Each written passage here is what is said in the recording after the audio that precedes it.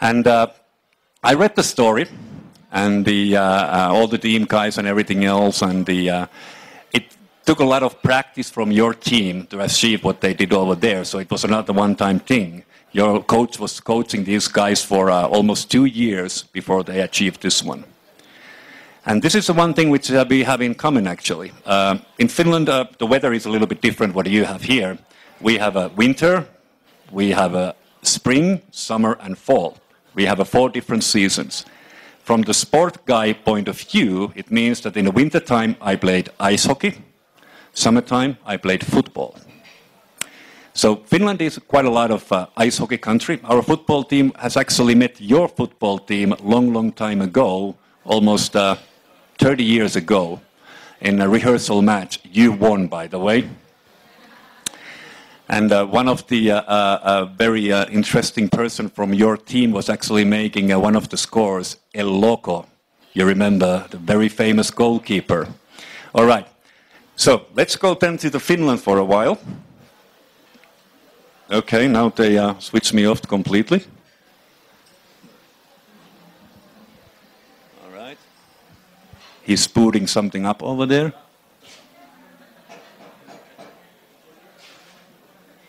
Okay.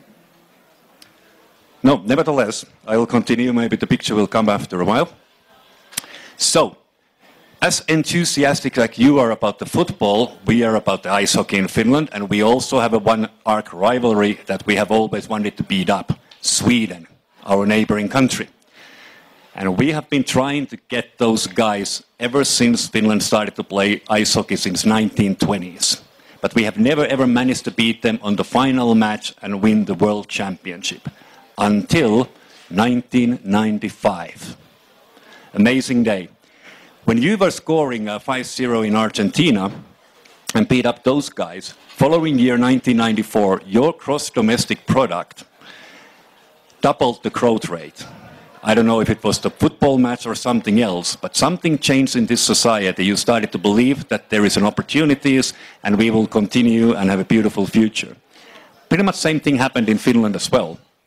The one thing was that we had all the best players in our team as an individual level, but as a team, we couldn't beat the Swedes. So what did we do? We hired a Swedish coach. Well, if you can't beat them, join them, as the saying goes. So we hired one Swedish coach, and he taught one very important thing for the whole team. Pretty much the... are you putting up the projector over there? Yeah?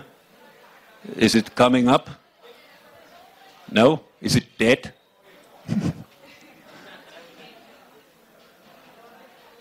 Wow. Well, I hope that this is not the black screen. This is something like in Venezuela right now, you know, everything is blacked out. You know. Okay, so, but the one... 2 minutes, okay. So everybody, bar is open. The organizer is offering everybody free drinks. 2 minutes.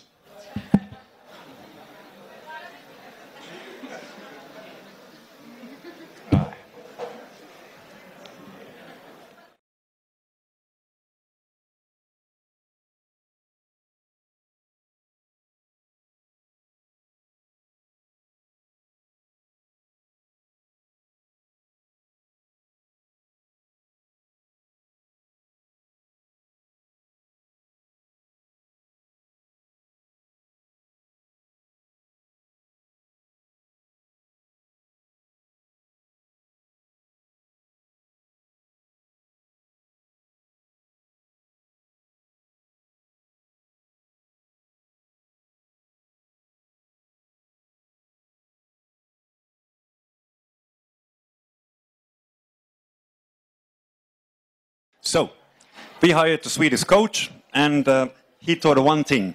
He interviewed every single player, of course, like all the coaches do, but he taught one very important thing. And it drills down to this picture. And this is the bridge to the business models, what I'm going to talk about. What do you see in this picture? Everybody from the team said, I see the goalkeeper. I see Swedish goalkeeper. except one guy. One guy who actually scored 3 times in the final match, made the hat trick and everything else, and was like a superhero in Finland after that. He said, I saw lots of places where I can score the puck. 99% of the team, they saw the obstacle. This guy saw the opportunity. And this is what it's all about in the business models as well. Every time when you look any business at all, you have to look not the obstacles, what the competitors are doing, look out the opportunities, because I can guarantee there always are opportunities available. Okay, the first statement that I'm going to make is that every product, every service and process alike will be wholly or partially digitalized right now.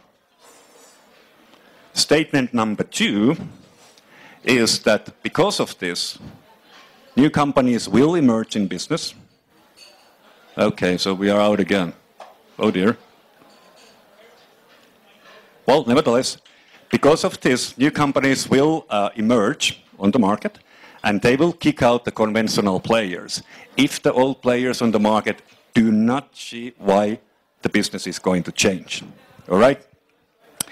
According to Gary Hamel, one of the big academian when it comes to the business and the business processes and the business models, he has put together like 15 different business models that you can basically do when you want to do any type of business out there. I took 10 business models out of Gary Hamel's 10 business models. So I squeezed a little bit so that you had a better understanding. The first business model is more or less like a traditional retailer. So what the traditional retailer does, that they are profiting by selling products and services directly to the buyers, getting the markup from the actual cost. So companies like Macy's, Walmart, that type of things. All right? So very common. The second business model is non-traditional retailer. And this is actually companies like Amazon, for example, which basically is a retailer but is only operating online. They have a different type of business models inside the non-traditional retailer, which are pretty much a freemium. So you get something free, and after that, you have to pay for the services. They got the long tail. Everybody who is buying something from the Amazon, you click. Everybody who bought this one bought also this one. So you are like buying and buying all the time. And then, of course, the razors and blades, which is pretty much a synonym for the Gillette razors. So every time when a guy is going and buy the Gillette equipment, you get a couple of blades free of charge almost. But after that, you have to buy the blades all the time because they only fit to the Gillette model. So you are hooked. That's why it's called the razors and blades. And I can guarantee in every business model pretty much it is that the companies want to lock you in for their services. Then all you can eat. How many have tried this one? All right, wonderful, very good. There is certain limitations, of course. In restaurant business, all you can eat, it means that pretty much how much your stomach can stand. So you pay a certain amount of price, you go to the restaurant, you eat as much as you can, and then you are out. Digital business is a little bit different. In digital business, all you can eat business model means that you can pay a monthly fee, flat fee like Netflix is currently, the Netflix is currently like $8 in US, which gives you unlimited access for all the movies that they have. You can consume them whenever you want to, with any device you want to. And that's the one thing which has changed quite a lot. So traditional all-you-can-eat business model was adapted to the digital space as well. And on top of this, there is then also the subscription model. And usually these two, all-you-can-eat and subscription model, are combined together. So Spotify is a very good example. And also, it's a subscription. It means that usually you pay like on a monthly basis. It could be weekly basis, quarterly, once in a year, half in a year. It really doesn't matter. But usually there is also the subscription. And in a Spotify case, for example, you can also have a premium quality music. So they basically increase the bit level. And pretty much same as also with all the movie providers, that you can have at the standard level, and then you can extra money, you can have at a high definition HD level as well. Landlord. So these are the guys who own something. They own the space. It could be digital space, for example. Google is a very, very good example on this. So the most famous website in the world is a Google search engine website. You land over there, they own that space. Everything what you do over there leads you to another page, and they can sell the ads according to any search string that you put over there. So they own that space, and that is still the money-making cow inside of Google. They are also in many other businesses, but the search is still the best business they have because the ads that they can sell. All right. Then broker. So these guys, I don't know if you can recognize this guy. He's actually an actor called Gabriel Macht, playing the leading role in one of the TV series in the US called The Suits, which is lawyers in New York, and he's the best broker who basically brokers the deals between two different parties over there. And he gets the money in between. He never goes to court. He hates going to the court, but as a good lawyer, he always makes deals. All right, so very good guy. His screen name is Harvey Specter. Very talented guy. So these guys are actually facilitating transactions between sellers and buyers, generally without ever owning anything what is going to be sold. But they are profiting from the charge on the top of the sale price. And this could be, of course, physical, financial, virtual, and intellectual property as well. Artist and writer. How many of you have been writing blogs or any articles on the internet? Please raise your hand. Okay, very good. So your part of your business plan is also here. If your blog is going to be tremendously popular, you got millions of visitors, millions of readers, that blog is very good for business. You can put any ads over there and people are paying a lot of money for that they can show their product on your website because you got all these millions of readers. And especially if you mention their product in your blogs and so on. Previously, this was pretty much writers like Stephen King that is writing books and the sculptures and so on. But in the digital space, this is also now includes the journalists and online bloggers and so on.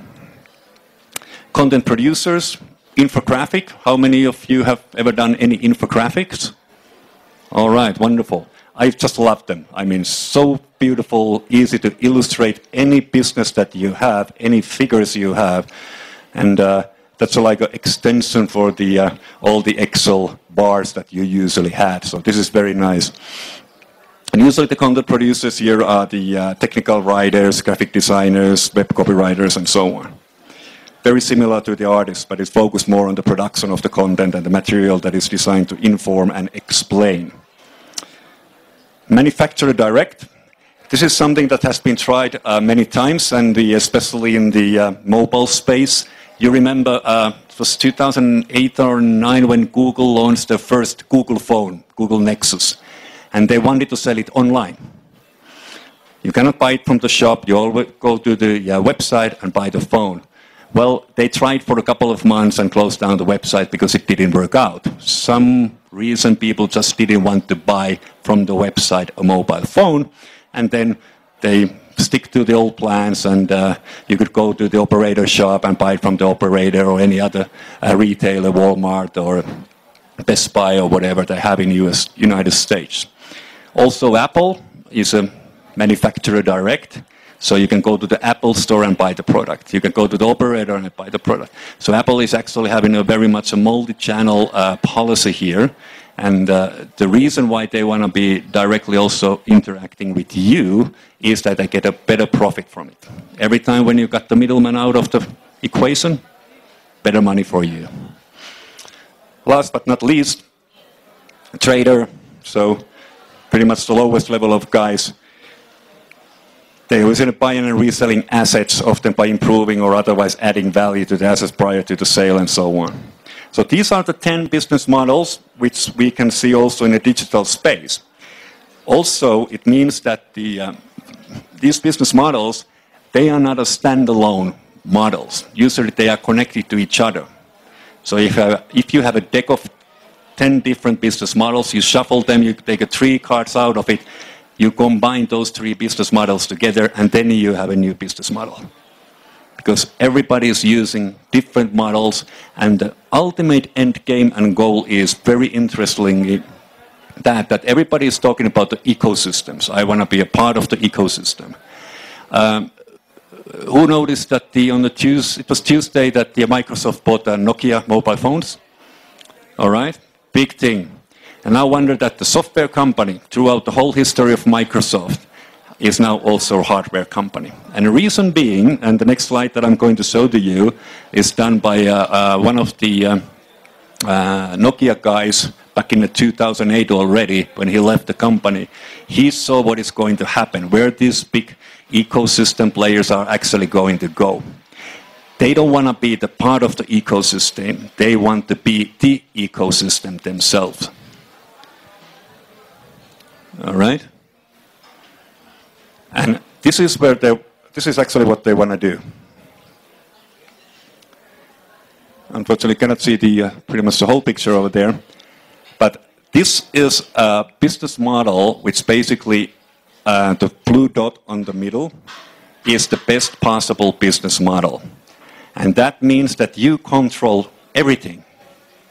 Now, if you think about it in a digital space, who is pretty close to this? Who controls the device?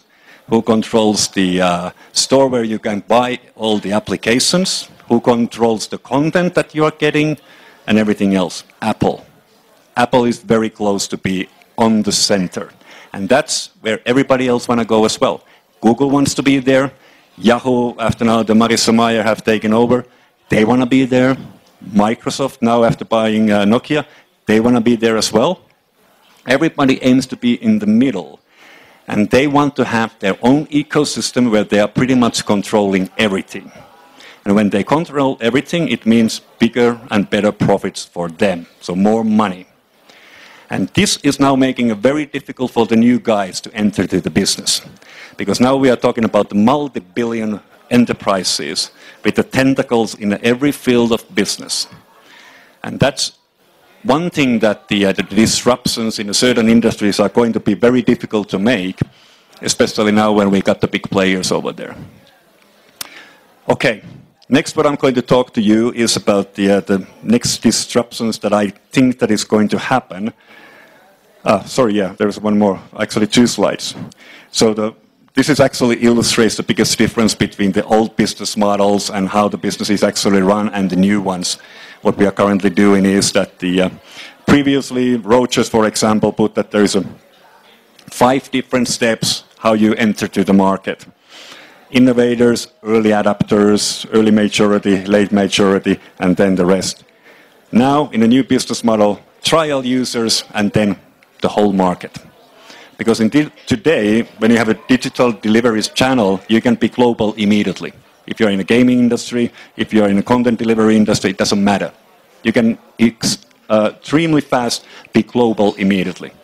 You've got a bunch of trial users, they think that it's a good idea, good product, put it on the delivery channel, and off you go. And that fundamental change basically ends the conventional wisdom that what we have. This is now taken from the Accenture 2013 second release, and it's based on the one book which is called The Big Bang Disruption.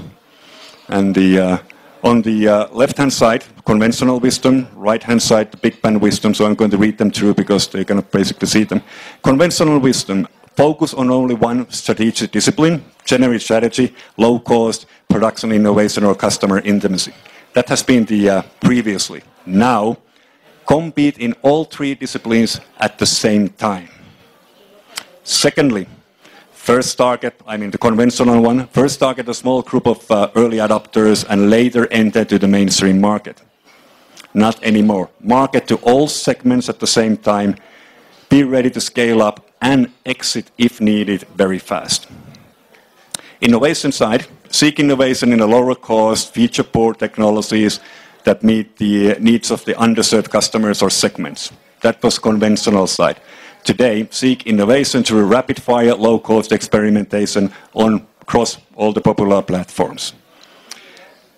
So, we have talked now about a little bit about the business models, and what I want you to understand is that every time when you see and think about that this company on the market, think about what business model they have. Is they a landlord, manufacturer direct, broker, trader, what?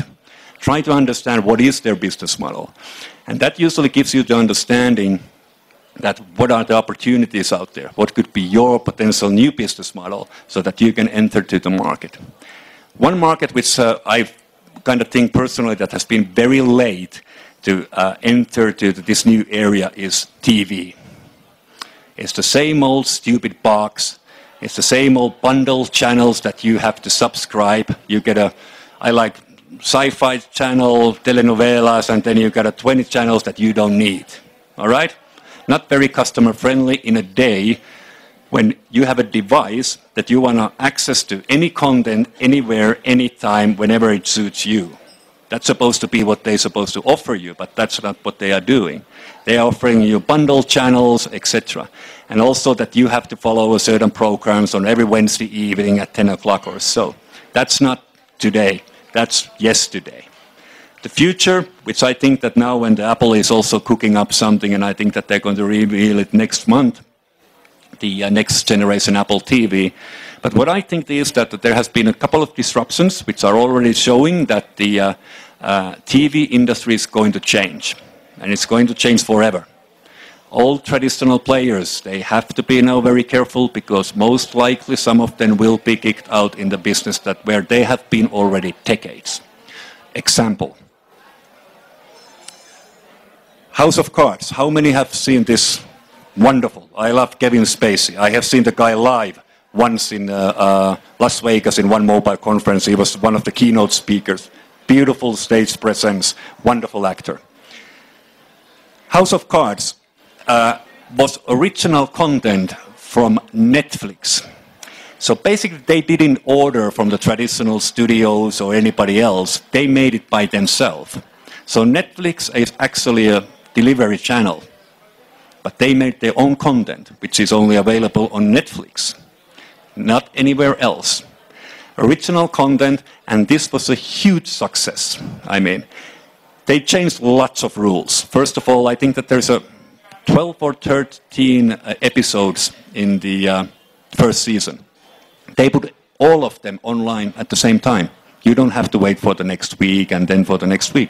Everything was available online immediately, which means that you can watch during Saturday and Sunday all the 13 episodes at once, whenever it suits you. And that's a big, big, big difference here. Also what they did was that, and I quote here, as Peter Kafka pointed out in All Things Digital, and Richard Greenfield of BGIG Research calculated that the eye-popping number, which was 4 billion hours of streaming video in the first 3 months when they put this online, it would make House of Cards the most watched cable television network ever. Except it isn't a cable, it isn't on a television, and it's not network. And that's a big disruption that is going on over there. So, for the longest time, the media business, the concept of bundling has been very foundational in the TV industry. Ads go with the editorial content in the print, commercials go with the programming on the television, and the channels you desire are paired with the ones you don't like. And that is going to change a lot. So, I believe that TV industry is going to change a lot, and there is a certain disruptions that are coming up. First of all, Netflix, of course, what we have seen is an all-you-can-eat model. You pay a flat fee on a monthly basis, and then you can watch whatever you want, whenever you want, in basically whenever device you want as well. It doesn't matter, you got the iPhone, you got the Android phone, you got the Windows phone, you got the tablet, you got the TV, it really doesn't matter how you watch them. So, all-you-can-eat model with the Netflix, and then we have a company called Hulu, which is advertisement base, which is free of charge for the viewer, for the consumer, but they get money from the advertisers. And we were actually in Transmedia monetization panel today in the morning, and now it's upside down. So this is getting weird, you know? Wow. How you can do that? Yeah, the guy is keeping the, system there, standing their hands or something, yeah.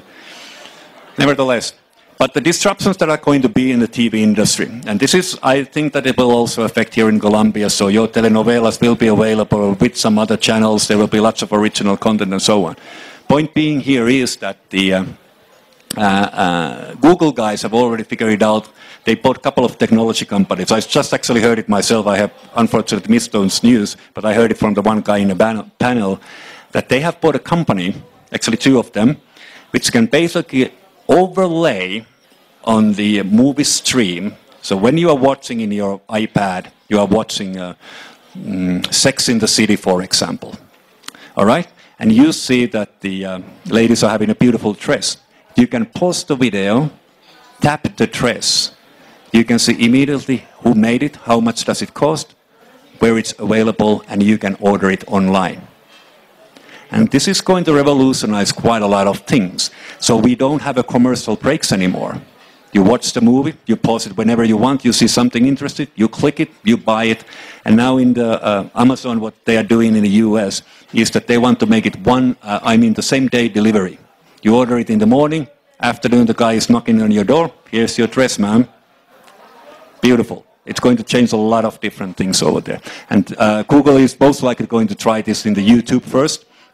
And mark my words, Google guys are going to enter to the TV business as well, because they want to be the ecosystem. They don't want to be just a part of the ecosystem. They want to be the ecosystem where you are locked in.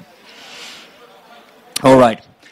Then there could be more unconventional ways as well.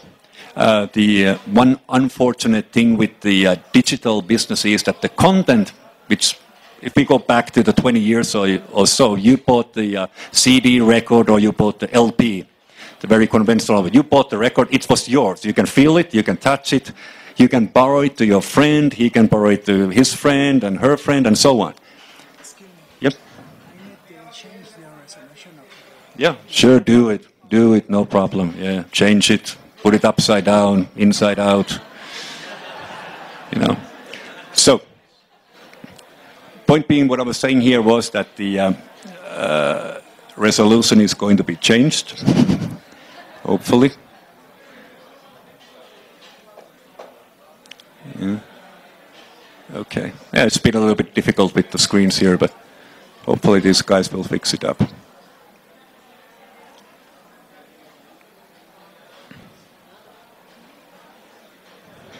Now it's even bigger. Wow. Okay, so the next more unconventional way of doing things is that previously when you owned the record, you can borrow it to your friend and you can resell it as well, because it was your property. But today it's a little bit more complicated. If you're a part of the ecosystem, how many of you are part of the Apple ecosystem? Please raise your hand. Okay, very good. So unfortunately, bad news for you, because you cannot change to the Android ecosystem and keep all the songs and every else content that you have bought from the Apple ecosystem. They don't just transfer with you, because if you change the device, you're out of the ecosystem. And that's the one thing which is, I kind of think that it's our fault in a way that we have accepted this type of things. You don't own the song. You only have a right to listen to it. And that's it. Somebody else owns the song. Whenever you lose your phone, if you have downloaded something, they are gone. That's the one thing, if you don't have a backup in the cloud. Okay. So the one thing when it comes to the TV industry is that there could be a marketplace potentially. So if you are bundled up and the disruption doesn't happen so fast, you're bundled up, you got a certain channels that you don't want to watch, but there might be somebody else who wants to watch them, and he or she might have a channels that you want to watch, so you could swap them over. Give me your channels that you don't want to watch, and I will give these channels that you want to watch. So that there could be aftermarket where you could sell different type of channels that you don't need. Okay? Then, of course, if you go a little bit further than what the Netflix is actually doing, is that Now thinking about that the companies like Microsoft and Google and Apple wants to be the ecosystem. Mark my words, we will see a day when Apple will have original content which is financed by Apple. They make something which is only available for the Apple users. Some movie, some series, which is not available anywhere else. Because they want you to be locked in their ecosystem. Mark my words, Google will do the same. So we will see different content providers which are totally different than they are today. Today it's the studios who pretty much do all the TV shows. Then one more is that what we have already seen in a couple of examples is that you can skip the studios. If you got the actors, you got a couple of guys who do the screenwriting, and then somebody who makes the story, crowdfunding. Ask from the viewers, give me $5, we will make a next best TV series out there. And as a return, you are the first who are going to view it. You got 100,000 guys out there, having $5, you are earning pretty good money, you can start the production, and then you skip the studios, you are directly interacting with the consumer. Almost in every case when there is a disruption in a business model, it's always kick out the middleman or be the middleman yourself so that you own the ecosystem. All right? So we are back in the...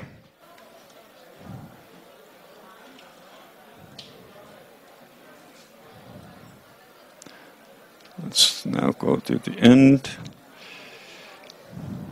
All right, so this was actually the picture that I was talking about. The huge ecosystem, so you can see pretty much all the players right now. They are over there.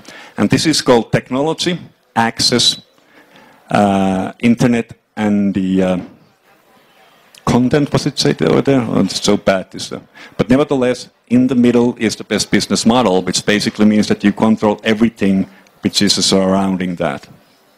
Okay? This is done by the Finnish guy, like I said, used to be working for the Nokia, Mr. Risku. So you can check from the internet, that guy. All right. Yeah, it's also here, the Juhani Risku mentioned over here. All right. This is pretty much the end of the presentation. I would like to thank you and also the organizers here. And I think that always remember, don't look the obstacles, look the opportunities, because that's what it's all about in a business model. So you can find a totally new combination of doing business in a certain field that you can outplay all the competitors out there. All right? Be strong. Next time when is the next football game? Tomorrow. Yeah. Venezuela? Oh. Okay. Very good. Okay. I will keep the thumbs up that you will win that one. Thank you very much.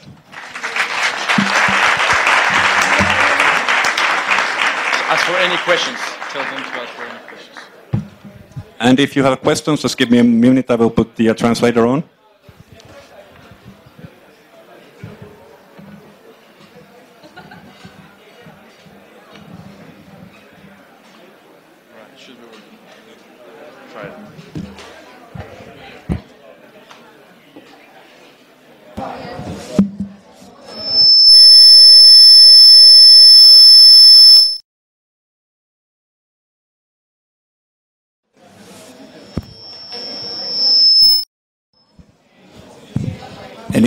There is one question. Okay, please go ahead. Hi, how are you? I have a question about the Spotify. You talk about the Spotify, right? On the last, sorry. Sorry. Okay. Don't worry. You talk about the Spotify, right? On the Last Time magazine, Spotify, it says that Spotify lost nearly $78 million last year. Mm-hmm. Why do you think this is happening? We are not ready? They are way ahead of their technology, or we are not ready for these kind of business models? I think that we are ready for that type of business models, but what we have also seen that there's a lot of competitors coming out there. And that's the one thing that you have to keep in mind. And music business is very complicated when it comes to all the licenses, which country you can play the songs and which country you cannot play the song, and what is the pricing level for that. And I kind of think that this all-you-can-eat type of business model when it comes to the music is not really there yet, you know? There's lots of songs that I cannot find from the Spotify at all, but there's a bunch of songs that you can pretty easily find. So having this type of universal music provider, which basically covers all the songs, it doesn't matter where you live, could be something that is going to happen, but the pricing model is still a little bit loose. Nobody actually knows how you're going to price that one. My belief is that the music industry is doing better than ever, even though that we got these streaming services and you can download the songs 99 cents or whatever they are costing. But the music industry is doing better than ever. But the Spotify is having a very tough competition coming up. You remember Nokia did this one handset which says comes with the music. So somebody else basically paid for the music that you are going to listen. And I kind of think that that's going to come again, a little bit differently packaged. But I believe that Microsoft is going to do that. And I also believe that some of the other handset manufacturers are going to bundle up services for you whenever you buy their handset. It could be unlimited data, which is bundled up already. You only pay for the phone calls or messaging services, all right? It could be TV content, already paid up when you buy the handset for the next 2 years or something like that. And same with the music. But how many of you are using Spotify? Please raise your hand. Yeah. How many else is using something else? Yeah, very good. So there is the competition as well. That restricts as well. All right, very good. Next question, please. Thank you. Gracias.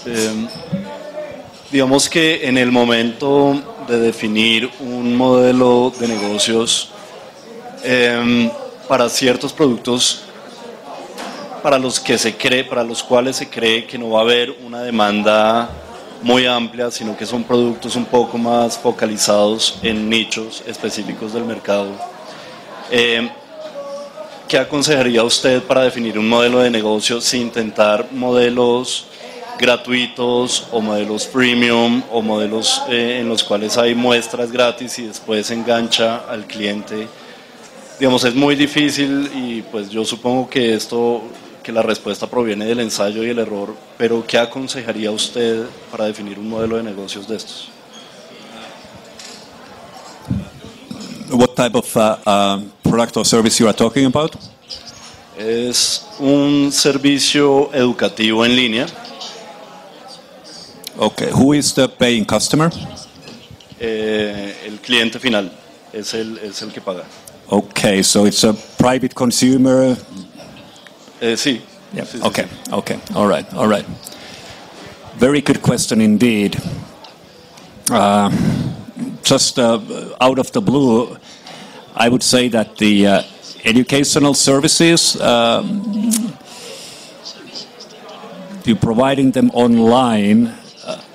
I think that the some sort of all-you-can-eat model could be something, included with the subscription, so that you can add something else over there, which is like a seasonal pass in the TV industry. You know, that could be something, but definitely not a one-time fee. Yeah, yeah. Gracias. You're welcome. All right, shoot. Hi.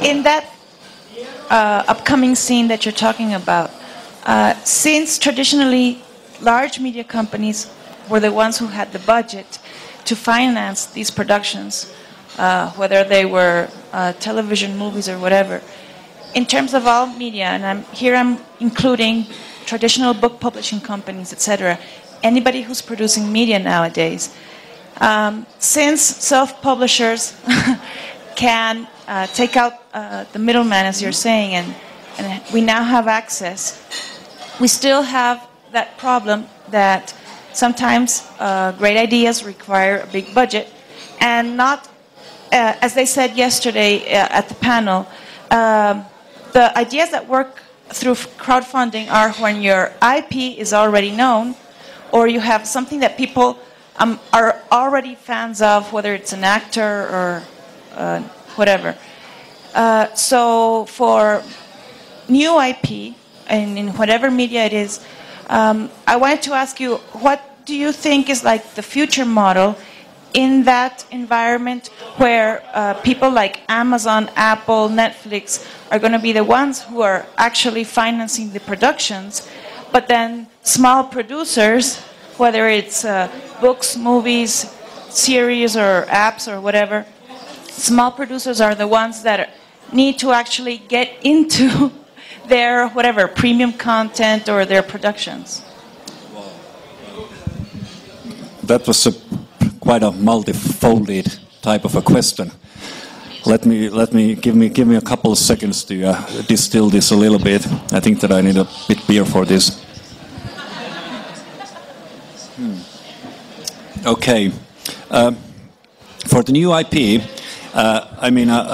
naturally, giving a little bit of background of the crowd financing part here, is that you can basically test pretty easily if there is a demand for your new idea on the market or not. If the people are not giving you the $1 or $2 investment for your new idea, it's not going to fly. And that's a cheap way because it doesn't basically cost you anything. It just costs you to contact the Kickstarter and put your new idea over there and see how the people will react for that. Okay?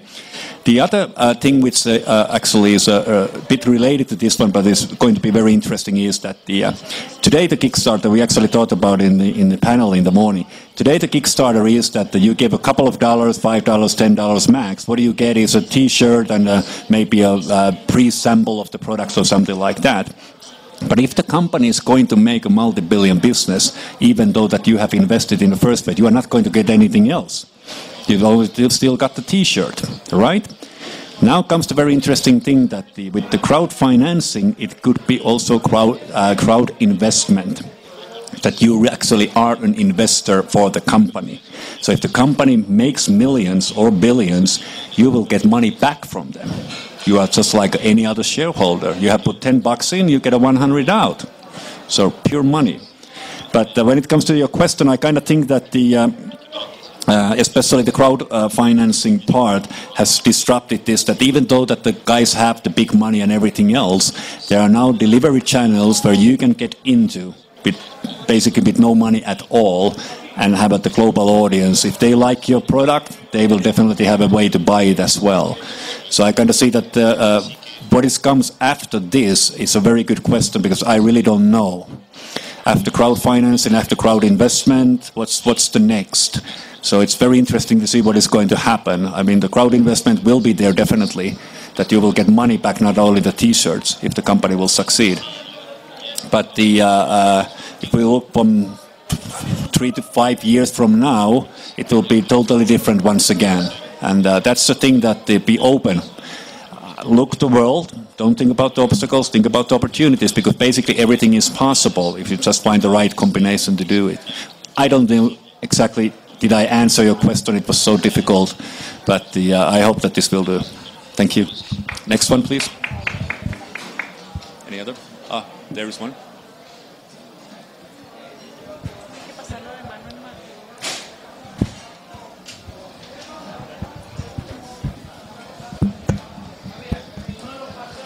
Buenas tardes. Give me a second. Buenas tardes, mi nombre es Carlos Quiñones y yo veo con preocupación la presentación que usted hizo, porque aunque al principio muestra oportunidades para la mayoría de las personas, al final noto que si quiero ser exitoso, o debo ser Apple, Microsoft o Google para poderlo ser. O sea, veo que si el modelo de negocio sigue así, solamente los monopolios van a poder, por llamarlo así, como ser exitosos. O es una percepción que, algo erróneo que entendí mal, no sé. O sea, veo que solamente los monopolios pueden ser exitosos en este mundo digital. Como no. Thank you, Carlos. Excellent question. I was wondering that you are the only one who dared to ask these questions, because the pictures that I showed to you, this one, yeah, it really says that there is a handful of big players who wants to own the whole ecosystem where they are active. Definitely yes. Those guys who are around there, they want to get to the center as well. And it's getting crowded. Yeah, it's getting difficult to get there. And naturally these guys are protecting whatever they have. That's why it's so difficult to break up the ecosystems. I don't believe that Apple is going to open up cross-platform so that if you're an iTunes user, you can have it in your Android phone as well. I don't believe that it's going to happen.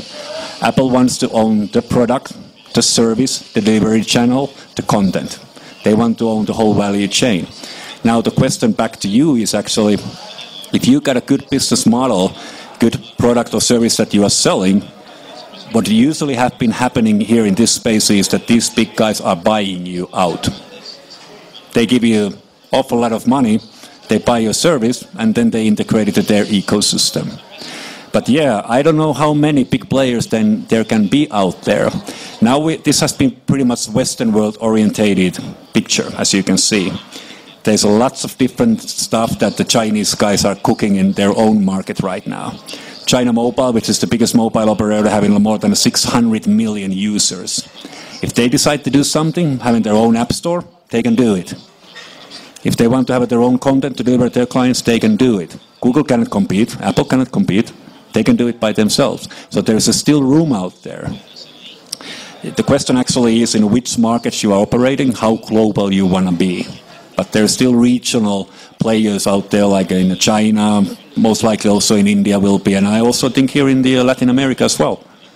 Because this is like one part of the world where you can make a big difference. But yeah, it's getting difficult. It's getting very difficult. And these guys, they are protecting their business, as we can see. But very good question indeed. It's getting difficult. Next one, please. Gubernamentalmente se puede hacer que ellos no sean dueños de todos, o sea, ¿hay alguna forma que se pueda restringir a esas empresas de no ser dueñas de todo el contenido digital que existe? I think that that's the part of where the society has to step in. If somebody's going to be in the monopolistic situation, it doesn't. It actually is not good for the consumer. So the society's point is that the consumer has to have choices. If you don't have choices, then they are going to break up those monopolies one way or another. That's what we have seen in the telecommunications sector. Some of the big telcos are owning too much of the infrastructure, so that the local government thinks in some particular country that you are in a monopolistic situation. You cannot have more than 50% of the broadband in this country. So it's a law that you have to sell assets out. And I think that that's one step that we are going to see that the governments are going to restrict. Because as a consumer, if you don't have any other choice, it's not the fair play anymore. And as a consumer, you should have, and the governments and the society role is protect the consumer. These guys don't care they only care about your money. They want to put both hands in your both pockets and take everything what you got. Okay, any other questions, please? Nope. All right, then my humble thanks. Thank you.